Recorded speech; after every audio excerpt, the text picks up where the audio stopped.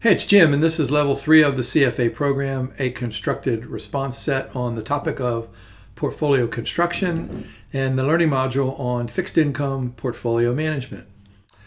We'll cover parts of 3 LOSs. Let's go back to level 1. We had great conversations about how to measure portfolio return. Remember, we started with yield to maturity, then we threw in spot rates, and then we threw in forward rates and current yields and probably a bunch of other things in there. Measures of risk, you remember default risk and interest rate risk, although there are other kinds of risk out there, but those are the 2 main ones. That second LOS, a model for fixed income returns. When we become a bondholder, what do we hope to get out of it? We hope to get out some coupon payments, right? And a capital gain. I mean, that's true for any kind of an investment. And that capital gain, for example, if we buy a bond that trades at a discount, we hold it to maturity, that's kind of a built-in capital gain there. But what we can do is buy a bond today and then sell it before it matures and replace that bond with a longer-term bond. We can either try to roll down the yield curve or roll over, or is there a roll up the yield curve? I'm not sure that's a model. And then we'll talk about leverage in that last question. So let's look at some of the case details. We've got Lena, a junior analyst, and her manager, Kai, tasked with evaluating 3 fixed income funds. All right, potential addition to their fixed income offerings. There are the names, Blue Water, Crimson, and Crayford. That'll be in Exhibit 1 here on the next slide. But this last sentence here is relatively important. So no reinvestment income. What that will do is that'll just simplify the math in one of our answers. But this yield curve remains unchanged. You might be tempted to think, okay, the yield curve is flat and it's going to stay flat. It's going to be flat forever and ever. But that's probably not a good assumption. The yield curve could be whatever shape. It could be upward sloping, could be downward sloping. Now remember that upward sloping and downward sloping yield curves, they have lots and lots of meanings in there, and there are several theories that have been advanced to kind of explain the shape of the yield curve. But remember, essentially an upward sloping yield curve means that investors expect interest rates to rise, and just the opposite for a downward sloping yield curve. Now, we're not going to, in this case, we're not going to test that explicitly, but having that base knowledge is going to help us understand some of these slides here, in particular this Exhibit 1. All right, so there's the 3 funds across the top, and then some characteristic data down the left-hand column. Let's look at today's price and then the expected price a year from now. So think about, there's Blue Water, 108, and what did we say back here? Okay, yield curve remains unchanged. So if it's upward sloping, boy, what does it mean? If interest rates rise, then Blue Water is going to lose, well, what is that? $2.50 per bond. But notice Crimson and Crayford over there, they have 95 to 98, 92 to 94. So perhaps these funds are pursuing some other kind of a strategy that benefits them when interest rates rise.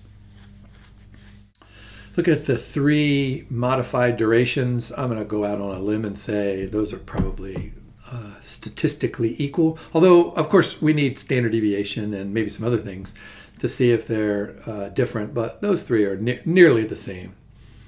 Coupon payment, notice Blue Water relatively low. Then Crimson and Crayford are much higher. And then the present value, the portfolio value, 152, 78, and 86. And then I like the second part of this Exhibit 1. This is going to help us with one of our questions. So Blue Water has an overwhelming majority of fixed income, fixed coupon paying bonds. Crimson and Crayford way less, but notice that Crimson and Crayford, they've got a bunch of floating rate bonds and a bunch of inflation linked bonds. So that difference there between the 2 on the right and then Blue Water, that's probably going to be a question somewhere in there. All right, so we just did a little bit of interest rate risk conversation. So let's have a brief default risk conversation here. Notice Blue Water has nothing but investment grade bonds.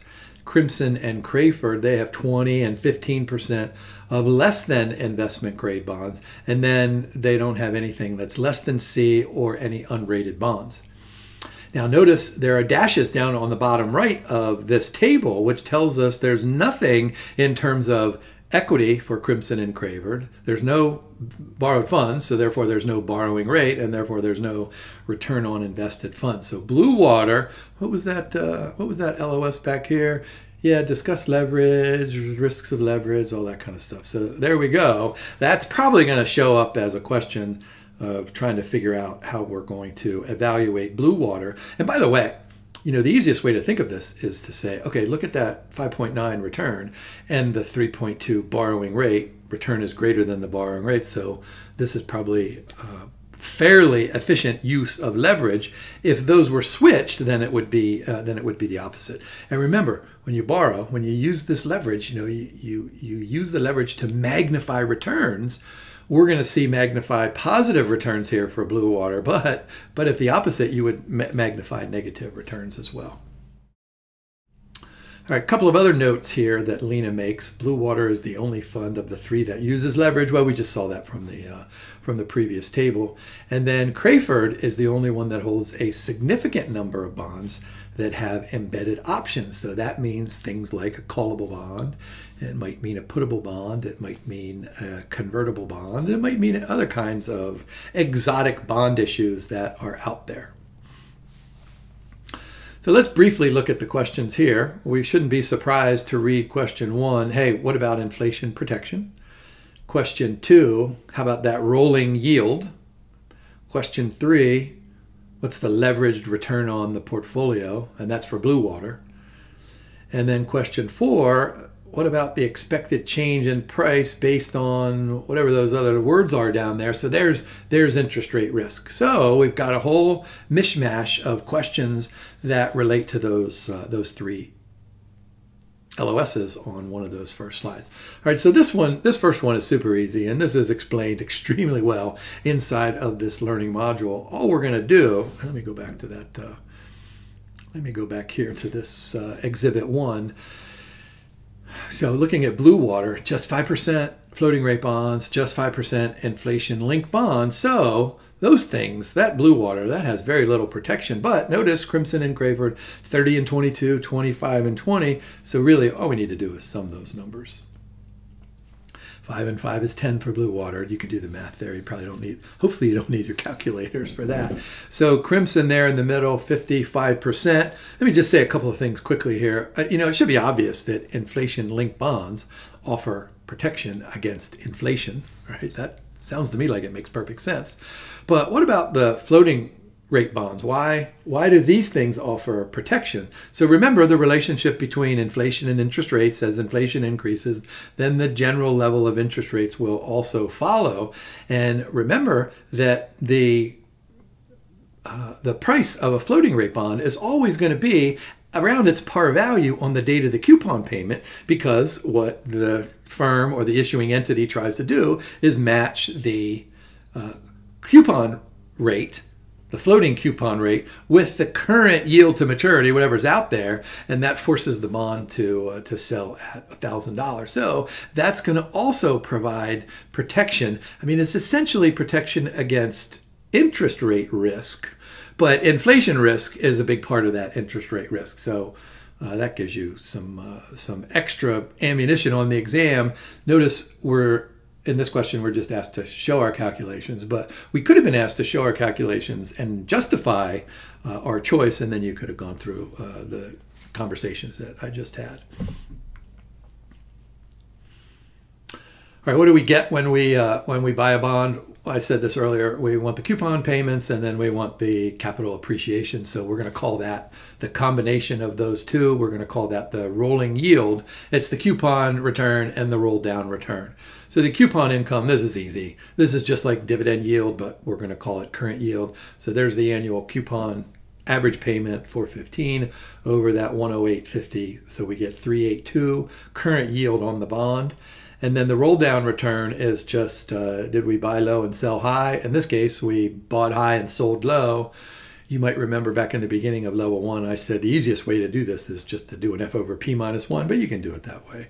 So that gets us a minus 2.3%. Sum the minus 2.3 to the 382, and you get 152. How about the leveraged return on blue water?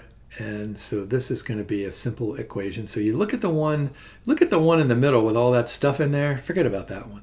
Look at the one on the right-hand side of the equal sign. And I'm going to caution you here. I'm going to try to help you memorize this for the exam. I want you to think about this. So leverage return, I want you to think about, hey, it looks a little bit like the capital asset pricing model. Now, it's not the capital asset pricing model. Do not tell your finance professors that I said this. But look, you've got a beginning number plus some set measure of sensitivity. There's a ratio. And then you have a difference between the two. So it has the relative kinds of inputs of the capital asset pricing model, but the inputs are a little bit different. So we're going to start, in this case, with that return on invested funds. And then we're going to add the difference between, and this is what I was saying earlier on that earlier slide, regarding the difference between the 5.9 and the 3.2. That's positive, so this is probably a good thing, right? And then we're just going to adjust that. We're going to scale it according to some measure of sensitivity. Now, the capital asset pricing model puts beta in there. Even the capital market line would put the standard deviation of the portfolio divided by the standard deviation of the market portfolio. Well, here, all we're doing is taking the ratio of the two values. So 47 is the amount of the borrowed funds. 104 is that equity portfolio. So you get 7.13. So it's not capital asset pricing model. However, if you can remember capital asset pricing model formula, which I'm guessing by level 3 now you have that embedded and seared into your brains. Well, this has super similarities to it.